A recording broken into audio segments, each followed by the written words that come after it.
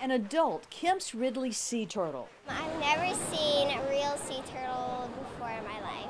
Headed back home after accidentally being caught last month by a surf fisherman in Orange Beach. The hook had caught her in her front left flipper. Donna Martin was on the beach that day, but not for long after hearing there was a sea turtle in distress. I jumped in the water and she was okay indeed.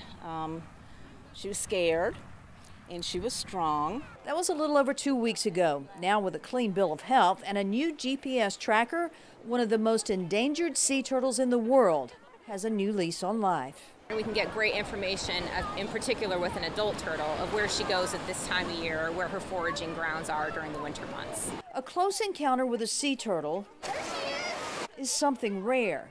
It was amazing. A once-in-a-lifetime experience, and it was very, very cool.